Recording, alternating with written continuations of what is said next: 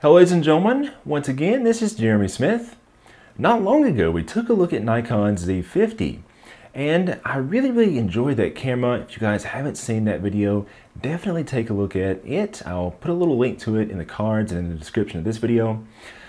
I really enjoyed that camera for vlogging and I thought that it was something that Nikon really did a good job in designing. It has a lot of features. But before I knew it, Nikon came out with this new camera called the Zfc. And I looked at the spec sheet and frankly guys, I kind of discounted this camera at first. I saw that it had the same 20 megapixel sensor as the Z50. It also had the same video specs, 4K at up to 30 frames per second. And I just noticed that it had, this retro design. But frankly, I thought this camera was nothing more than a Z50 playing dress up in retro themed clothes. However guys, I must say I could not have been more wrong. There are actually many things that this camera brings to the table that we didn't see on the Z50. And before we jump into this, I'll go ahead and tell you guys, I really think that Nikon, to kind of answer my somewhat clickbait question in my title, yes, I do think that this camera is retro done right. I really do like this camera quite a bit. There are some weird things I think. I think that it's kind of weird the way that some of Nikon's marketing was around this camera, but I still think this is a very great camera. And there are some things that, as I mentioned, did change with the introduction of this camera compared to the Z50. What are those things that changed, you may ask? Well, stick around and we'll look at this camera in more detail.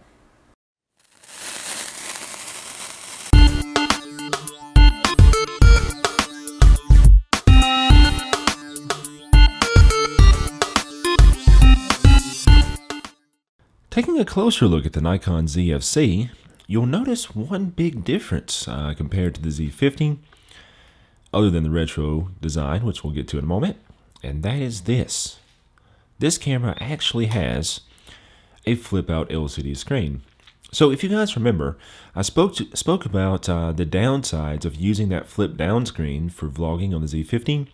However, if you're a vlogger, the flip-out style screen on this camera will no doubt be welcome.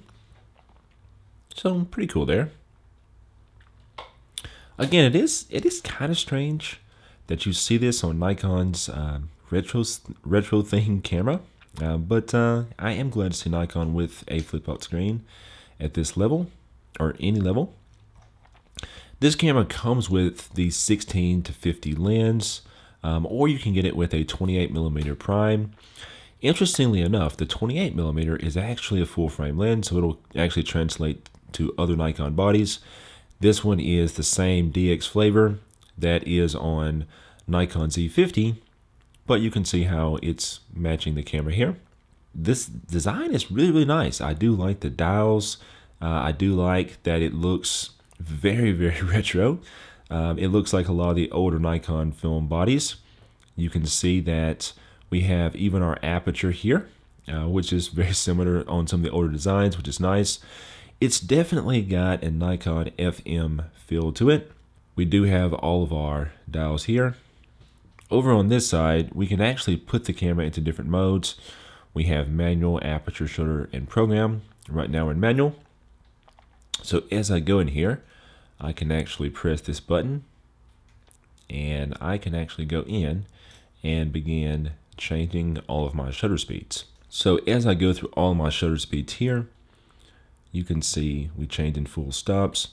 If you would rather change shutter speed in third stop increments, you can go over to where it says 1/3 step. And once you do that, you can use your rear dial to change between shutter speed, just like you would on any Nikon mirrorless or DSLR camera. We have the aperture up here at the front, so you can see my f-stop change there. So pretty nice. These dials really do have a nice feel. They are metal. We have our exposure comp over on this side. We also have our ISO over here, so we can change that. Very nice there as well. I do kind of think about the Fuji X-T3 and X-T4. I do wish that on some of these dials we could lock and unlock them. You do always have to press this to change the setting. It'd be nice if we had that sort of press on and press off type of design. But I guess this design reflects the vintage cameras a lot more. These dials are metal, so that's a very, very nice touch. Now, it doesn't really show on camera very much, but I must say, if I had to be super, super picky about the design, I would say that these metal dials do kind of stand in stark contrast with the body, which the top of this body is very obviously plastic whenever you look at these and kind of compare, so it doesn't look exactly the same. Really, really minor critique. I mean, yeah, I'm not going to critique that too hard. This is a fairly inexpensive camera. This is not like, you know, a $2,000 or $3,000 body. So, I mean, I get it. But, yeah, it's a little bit of a thing I noticed. Something else I noticed about this camera is that it does have some other settings that are different from Nikon's other mirrorless cameras. The biggest difference that I noticed on this camera, especially compared to the Z50, starts with our focus area modes. So if we go into the focus area modes like this, you'll notice that we have all of our options here. We have single, dynamic, and wide, and so forth. So all that looks normal. Where the difference comes in is on the Z50. The Z50, it has like the older setup that the Z6 and Z7 have, where if you want to do face and eye detection, you just put the camera on the wide area mode, and then you have to go into the custom functions and make sure that the animal eye detection or human eye detection is turned on. On the newer Nikon bodies, like the Z6 II and Z7 II, those have a much more intuitive setup where you can actually choose whether or not you're using the auto area just as you normally would, or you can have the human or animal eye detection enabled. And instead of having to go into the custom menus to do this, you basically can do it right here within the area modes. So you can see that we can do standard auto area, we can do auto area with people, or we can do auto area with animals. So very, very nice setup. You can also, just like the Z6 II and Z7 II, go in and use the animal eye autofocus or people eye autofocus whenever you're in the wide area AF area. So you don't have to go in and do it in the auto area. So that's something that's nice to see. I hope Nikon gives the Z50 a firmware update to allow it to do this as well. So that was something that was interesting. A few other things I noticed. Whenever you go into the photo shooting menu, you'll notice that all the way down here at the bottom, there is an option. And yeah, I totally went camera nerd and I went through every menu option on the Z50 and on this camera to see if I could spot differences. And yeah, whenever you go into here, you do have this focus shift shooting. So you can do like, you can go in and basically do some automated type of focus stacking. Now it doesn't really stack the photos in camera for you. However, it will take a series of images that you can go and actually put into software yourself and manually stack. But it does go ahead and like put these all into its own folder. So I thought this was interesting. This is something that we see on Nikon's higher end bodies, but this is not something that's on the Z50. Another thing that I notice on this camera versus the Z50 is that when you go into your video record options, if you go down here, it actually does have a time code option. So this is also something that I didn't see on the Z50. So it kind of seems like they're kind of aiming this camera maybe at a little bit more advanced photographers and kind of content creators as well, because we have these extra little options here.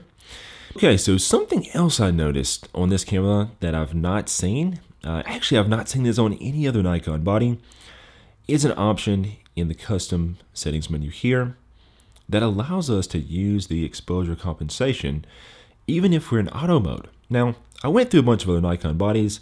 I looked at the Z6 II, the D780, the D850.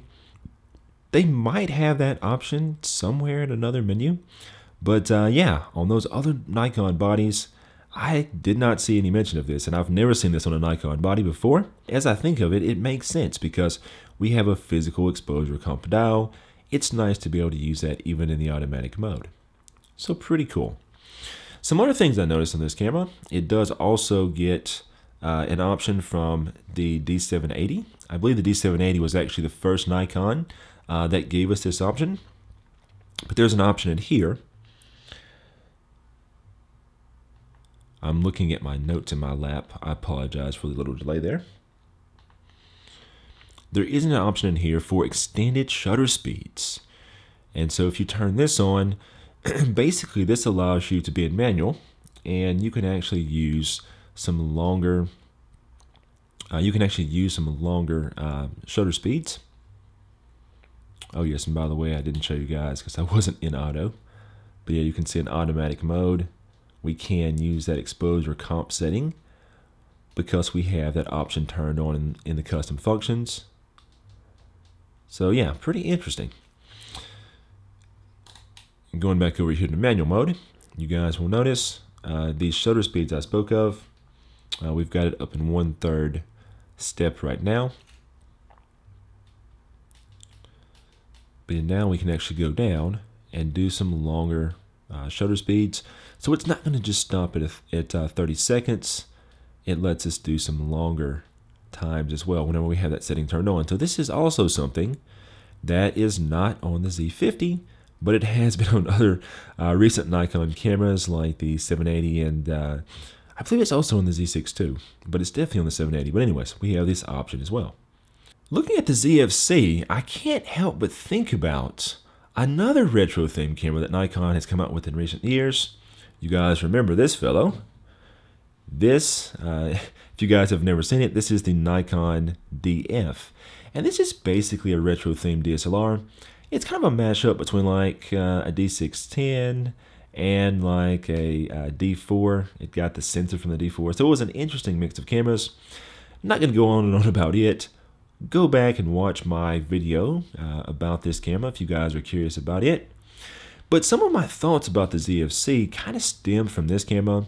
This camera was a little bit more solidly built. It does have a metal top plate, so it kind of felt a little bit more rugged compared to the ZFC. The ZFC definitely does feel a bit more, just a bit more plasticky. But this is a camera that costs 3 times as much money as what the ZFC cost whenever it was brand new. As a matter of fact, this camera used sells for just as much as what the ZFC sells for brand new. So it's not really a fair comparison, but of course, since Nikon made it as well, I can't help but think about it when thinking of the ZFC. Maybe in the future, Nikon will give us a higher end full frame version of the ZFC. Who knows? I think that Nikon has actually added some useful features that are not present on the Z50 that could be useful for for other types of photographers. So once again, if you're interested in that flip out screen, you want to do some vlogging, I think that can be good. And as we saw, there are some other features added to this body as well. So I think it makes a lot of sense. Nikon's marketing, as usual, makes almost no sense because they're just kind of marketing it more as a retro themed body. Had I not really dug in and looked at the feature differences, I wouldn't have known that there were all these other advantages to the camera. With that being said though, as always, Nikon's cameras are great. Their marketing, well, you know, that's why I make my videos though, so you guys can see all the additional advantages of these bodies. I'm going to keep playing with this camera some, but definitely write me in the comments below if you guys want to see additional things on this camera. I'm curious to know your thoughts. All of your thoughts end up being made into future videos, so I definitely appreciate the feedback. Follow me on social media. I am known as Photographer the Great. You can see more of my work on Instagram and on Facebook. And definitely don't forget to subscribe. Until next time, this is Jeremy Smith, signing off.